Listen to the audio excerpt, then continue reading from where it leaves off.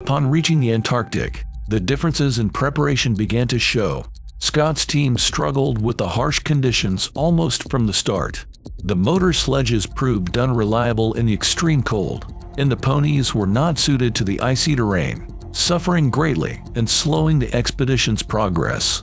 The reliance on technology, which seemed a strength, quickly became a liability. The team was forced to resort to man-hauling their heavy equipment, draining their energy and morale. Amundsen's journey, meanwhile, was a model of polar efficiency. The sled dogs thrived in the cold, allowing the team to move quickly and set up supply depots along their route. These caches, strategically placed during the journey to the pole, ensured that the return trip would be just as swift. On December 14, 1911, Amundsen and his men reached the South Pole,